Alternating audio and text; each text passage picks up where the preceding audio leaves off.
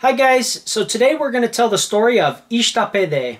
She was the first ever mink that I bottle raised. I will be making a playlist of all my videos of Ỉshta'pede. So just look in the description below and you'll see a link that goes to all of my videos that I made way back in the day of little Ỉshta'pede. So once you're done watching this story and you get the whole background, go ahead and watch those videos so you can see what she was like. Now, previous to this, I had caught and tamed several escaped ranch mink. My very first one was named Murray, followed by a mink named Taz, and then a mink named Rascal. And those were my first three mink. They, like I mentioned, were all captured as adults who had escaped from mink farms. And I was really excited for Ỉshta'pede because it would be my first time to ever raise one from a baby and see what it was like having a baby mink. Now, there was a lot of preparation that went into this. I got to know a local mink farmer and befriended him, which is quite tricky to do because they don't trust people due to the crazy PETA types always attacking them. So it took a little bit for me to make friends with a mink farmer that would finally allow me to purchase a baby mink from him. But with some effort, I was able to make friends with a guy, and he sold me my first ever baby mink. Now, I told him I wanted a male. Male mink are roughly twice the size of females, and for whatever reason, I had it in my head that I wanted a really big, strong mink. My goal with Ỉshta'pede was mostly to have success fishing with them. At this point, I hadn't really hunted or fished with a mink at all, so it was all just a plan in my head with no real-life experience yet. And my goal, like I said, was mostly focused on fishing rather than doing pest control, like catching rats and muskrats and things like that.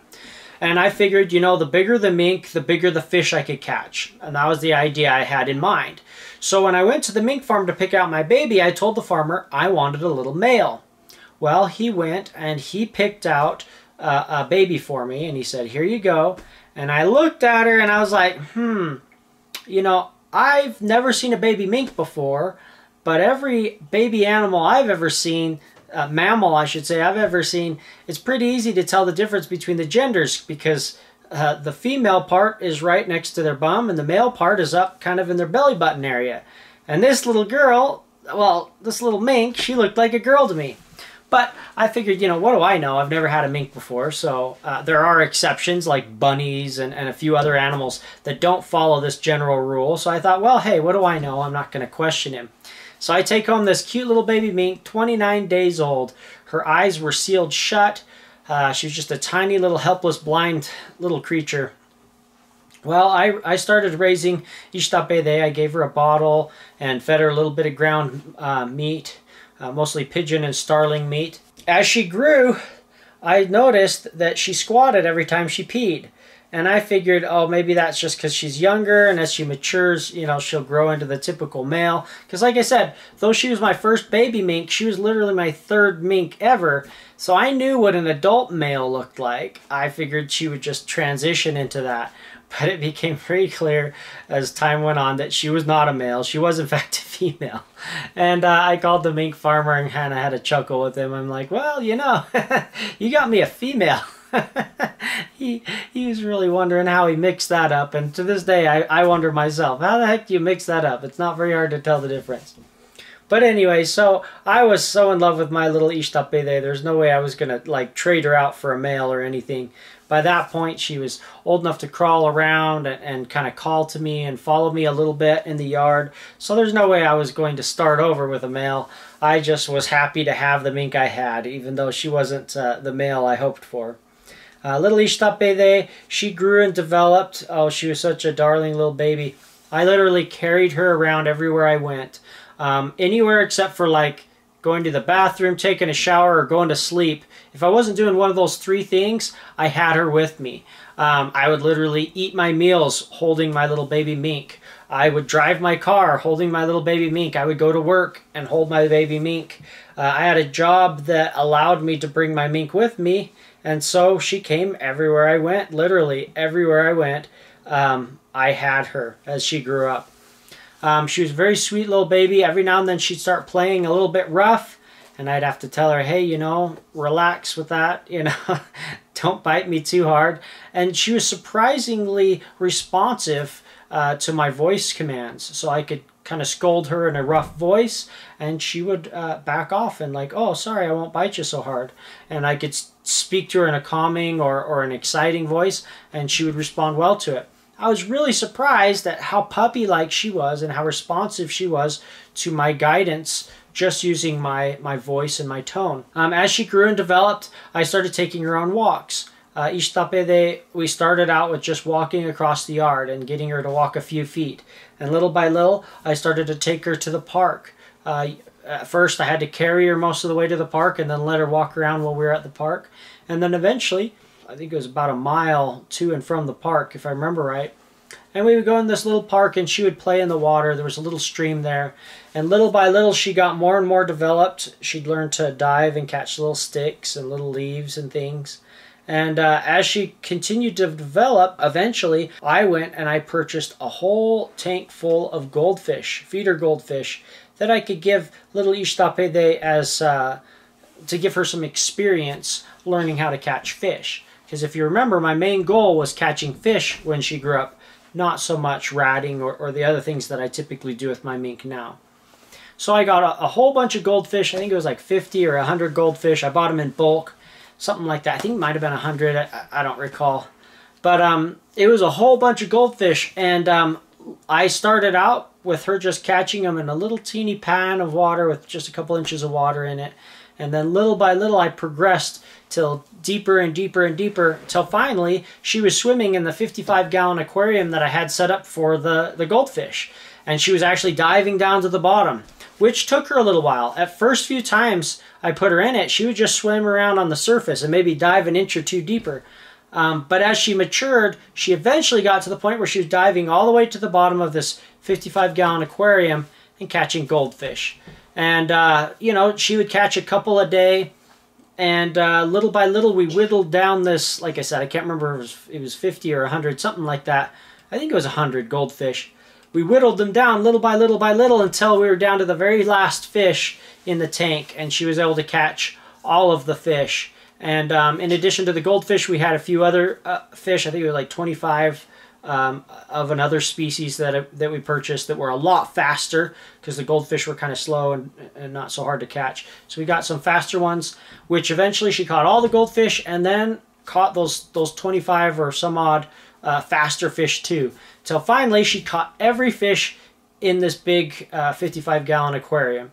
And this obviously took several weeks, and she just, actually more like a couple months, as she just developed more and more and more. Finally, she got to the point where obviously we had no more training fish left.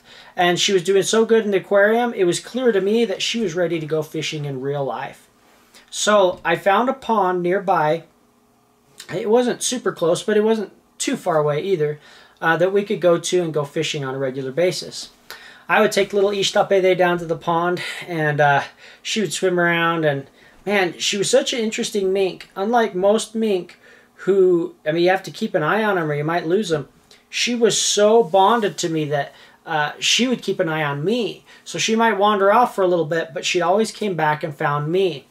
And one of the other interesting things about Ỉshta'pede was she was what we call exclusive. And in fact, she was exclusive to the extreme. What exclusive means is she only liked and was bonded to me, and everyone else she was aggressive to. Now that's pretty normal for most mink. A lot of mink end up being exclusive. The weird thing about Ỉshta'pede was the age at which she started showing her signs of exclusivity. Or I shouldn't even really say signs. She full on showed very obviously that she was going to be an exclusive mink from a very early age. Starting at about 6 weeks old, she bit someone. She grabbed them by the palm of their hand and just locked down. And I always remember the day because she was such a tiny little helpless baby mink. I mean, like I said, she was 6 some odd weeks old and she could barely crawl across a room. That's how like feeble and young and helpless that she was. But this guy, he was holding her, was my coworker, Chase. And Chase was holding her and he goes, all of a sudden I hear him go, ow, ow, ow, ow, ow. And I'm like, dude, what are you crying about? Because she play bit all the time. So I just assumed she was playing a little rough with him and he was being a crybaby. So I'm like, what are you complaining about, Chasey? She's just a baby mink. And I turned around as I was saying that and looked, and she was just bearing down, biting him right in the palm of his hand. And I'm like, oh my gosh. And I reached in there and I pried her little jaws open. I'm like, oh, dude, I'm so sorry. And I think he bled a little bit. I can't remember. But, man, I always remember the determined look on her little baby face as she's latched onto the palm of his hand. So I thought, oh, I better be careful, you know. She's clearly showing some signs of aggression. And once I said, this was my first baby mink, so I really didn't know what to do here. So I just figured, well, I'll continue to try and socialize her, which is what I've been doing. I've been giving her lots of opportunities every single day to be handled by strange people in the hopes that she would like everyone and not be exclusive. You know, she'd be friendly mink. Well, I soon thereafter, maybe a few days later, I took her with me to church. I, at church, taught a little Sunday school class of, I think it was roughly 12-year-old kids, 12, 13 years old, something like that. I brought the mink to church with me, and I don't think this was the first time I'd done that, but I brought her again to church, and of course, she bit someone else. She bit one of the kids in class. And I said, well, I guess that's it. We're not letting Ỉshta'pede be touched or handled by anyone else. This is the second person she's bit in just a couple days, and she's bit him pretty good. Despite her just having little baby milk teeth, she really put them to good use. So I decided, okay, you're way too aggressive. We can't let other people handle you. It's just not safe. So from that point on, I was the only one to handle her.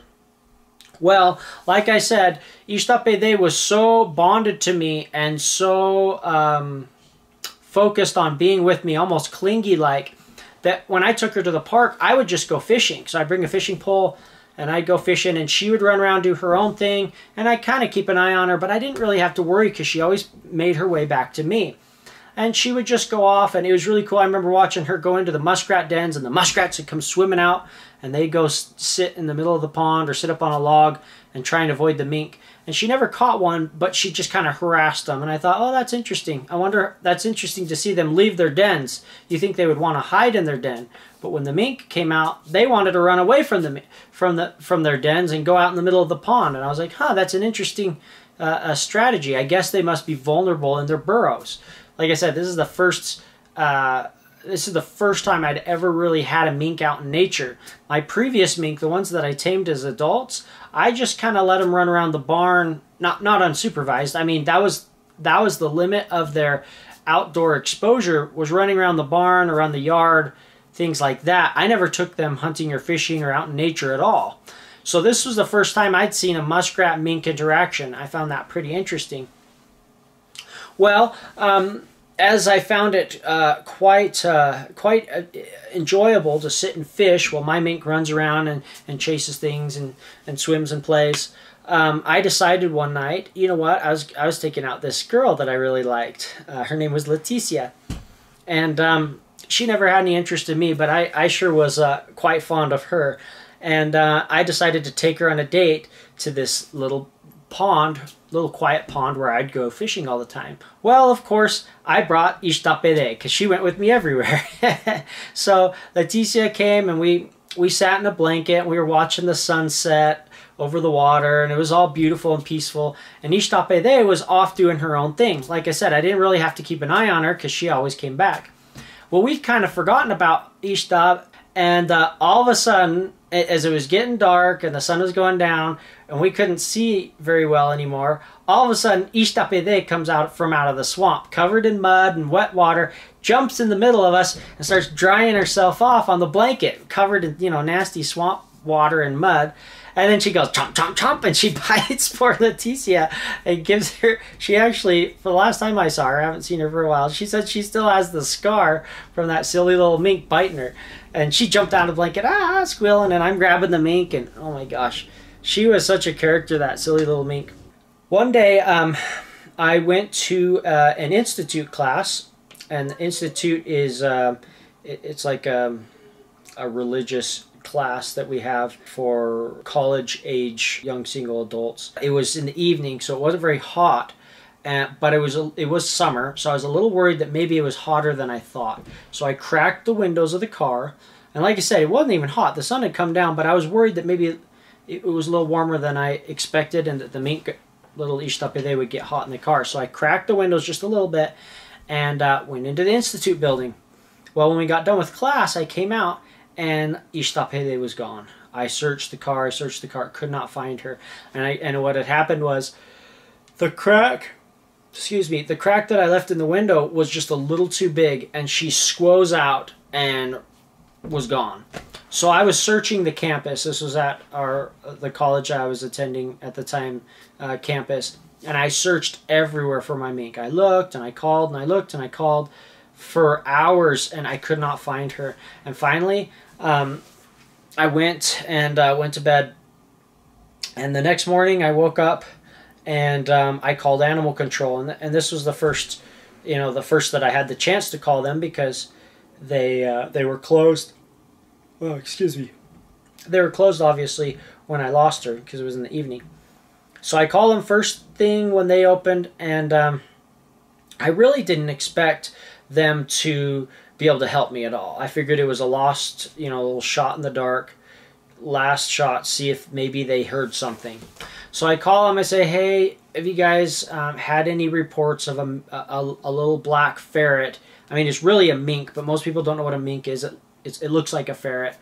And as soon as I said that, she's like, yeah, we do. We've got one in here. And I'm like, oh, really? I was like shocked. I'm like, really? You have one? They're like, yeah, we just got it last night. I'm like, oh my gosh, that's her. I'll be right there. And I just jumped in the car and I sped the whole way there. And as soon as I got there, I go and I said, oh, you guys have my mink? And they're like, yeah. And they're like, yeah, she's really aggressive. And they're like, she keeps getting out, breaking out of every cage that we put her in. She breaks out and she chases us around the room. And I'm like, yeah, she's a little feisty. Anyway, so I'm like, well, can I see her? And they're like, sure. And they bring in this cage, and the cage has padlocks, like, all over it. Like, every door and crack, they've padlocked closed, trying to keep her in there. Because all these stupid, silly little cages that they have, she can get out of. Like the big, strong dog cages, she slides through the bars. The little tiny animal cages, she bends the bars, because they don't have anything strong enough to hold a mink. So they finally got a cage that they could kind of keep her in, and they've got the doors locked with padlocks because she, I guess, kept opening the doors. So here she is, and oh, I'm so excited. Like, oh my gosh, can I hold her? Can I hold her? Can you let her out? And they're like, yeah. And they open the cage, and I reach in, and I pick her up, and oh, she's so excited to see me, and she's licking my chin like a little puppy, and I'm like, oh, I missed you so much, and I was so happy to get her back. And the ladies at the front desk are just amazed, because this is the animal that's been terrorizing them all night, right? Escaping and chasing them and all this stuff. And they're like, well, what in the world's going on here? This little Dr. Jekyll and Mr. Hyde, he went from an evil demon to this cute, sweet little puppy-looking thing. And one of the silly animal shelter people, they reach up like they're going to pet her, and I wasn't really paying attention. I didn't see it. And as they reach up, Ỉshta'pede saw her hand coming towards her and jumped at her. And I caught her in time and stopped her just in time, and her teeth go shunk, just barely missing the lady's hand. And you can hear the little teeth snap shut. I'm like, whoa, whoa, pulled her back. I'm like, don't touch her, don't touch her. And she's like, I can see that. I'm like, yeah, she doesn't like other people. She only likes me. And they're like, yeah, that's made very clear. So the ladies at the desk, I asked them, so what happened? How did you guys end up with her? And they're like, well, she was at the college campus running around, and she got in someone's backpack. Someone was sitting on the ground on the curb waiting for someone to pick them up, and their backpack was open, and she got in their backpack. Well, they reached in to get her out, and she bit them. So then we were called to come in and take her in. And they're like, now, technically, she's under quarantine right now because of rabies. And you can't take her home yet, one lady was saying. And the other lady's like, are you kidding me? You want him to keep that thing here? Get it out of here. Just let him take it and have it in quarantine himself. And the two ladies kind of had a little mild disagreement back and forth between what was appropriate and what was not. The letter of the law said that they had to keep it in quarantine for 8 days or whatever it was. And she was saying, dude, I don't care what the law says. Like, look how cute and sweet that thing is with him. But she's a devil with us. We don't want anything else to do with her. So finally, the one lady talked the other one into letting me take her home. So I took little Ỉshta'pede home, and I was so happy. And I was in a town that at the time, it was not legal to keep mink in that town. They were you know, considered wild. They were considered, excuse me, livestock, and that city was not zoned for livestock. And so the police officer came to check up on her at the end of her quarantine, the whatever it was, 14 days or whatever the quarantine was. And he came to check up on her, and he's like, yeah, technically you're not even supposed to have those here in this city. And I'm like, oh, really? And he's like, yeah, but you know what? If she doesn't get in trouble again, if I don't have to come back out here, then I'm not going to do anything about it. And I'm like, oh, well, maybe I could take her to my grandpa's house, and he lives in the country, and da-da-da. And he's like, if she doesn't get in trouble again, you don't have to take her anywhere. I'm not going to come back unless she gets into trouble. And I'm like, oh, wow. And so the guy basically said, I'm just going to look the other way. As long as she stays out of trouble, I'm not going to get you in trouble. So I was really grateful for that guy letting me keep her anyway. So I was real happy, and I was so relieved to have my little baby mink back. So as soon as I got her back, we went back into what we were, you know, doing before. We started focusing on trying to catch fish. And the little pond that I was taking her to, she was really struggling catching anything. To my memory, I don't think she caught any fish. She just kind of chased them around. And what I would do is I would catch one on my fishing pole, and then I would quickly take the hook out of its mouth, take the hook off the line, and then or I had a little swivel clip, and I would take the hook off the swivel clip, and then I'd run the swivel clip through the hole in the fish's lip where the hook had caught it. And then I'd clip it shut, and I'd let the fish go, and then I would call Ỉshta'pede over and let her kind of find the fish. A lot of times what I'd do is I'd see where she was already fishing and looking for fish, and I'd kind of cast the fish out in front of her and then let her, you know, find it and catch it. And that was the closest she'd come to catching any fish up to this point. She still hadn't caught her own wild fish. So I decided, well, maybe I should go up in the mountains and try in those little streams where there's like pools of water. It wasn't just continually flowing stream. It'd be like a little pool here and then a trickle of water to the next pool there. And that kind of situation where the fish were kind of trapped in these pools. I thought, well, maybe we could get lucky and catch a mink, or my mink can catch a fish in that situation, because where I was trying it sure wasn't working. So I took her up there, and she chased a few trout around and stuff, but she just wasn't having any luck catching any fish. One thing she did find, though, while she was up in the mountains, was another mink. To my surprise, she was playing in the bushes, and I called her to come to me, and she come running out of the bushes, and I thought I was going crazy and seeing double, because two mink came out of the bushes, and I'm like, smacking myself, like, what in the heck's going on here? How are there two mink coming out when I call?